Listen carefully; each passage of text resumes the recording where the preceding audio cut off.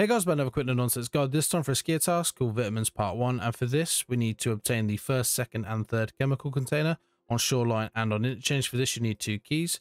The key is the Emacom medical unit key and the West 112 office room key. You can obviously get these in pockets and bags of scavs and in jackets, but there are two specific spawns which I'll show you now. So for the first key, this is West Wing office room 112. We are down from the resort and we are at the bus terminal. There are two buses in here. We're going to go to the bus next to the burning barrel, and as you go in front, the fourth chair along is where it spawns, right there. So for this next key, we're going for the Emacom medical unit key. We're on customs, we're at new gas station. There's an ambulance just falling down the verge. We're going to jump into the back, and the key is on that chair right there. Let me show you where to use it now. So for the first chemical container, once you have the 112 key, we are on shoreline, we're at resort. We have east on our right, admin in the middle, and west on our left. We're going to go left,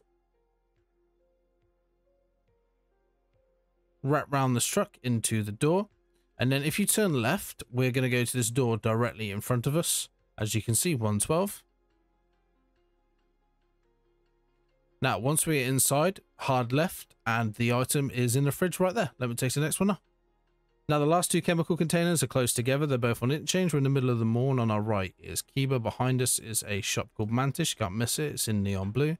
We go in the main entrance, and then we stick to the right. We're going to follow all the way down, and then this L-shaped divider right here. Chemical container is in that container right there. And if we come back out the way we came in, and instead of going right, we're going to go left. You'll know where you're going, because you'll see that like marquee thing there. And then this big building, which you need the Emacom medical key for. Go in.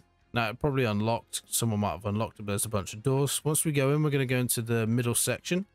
And as you go like forward, turn left, and there's the last one. Make sure you survive and extract all three of these. You'll have to come back in and grab them again. And as always guys, that's all I've got for you today. Thanks for watching. Please like, subscribe, and I'll catch you in the next one.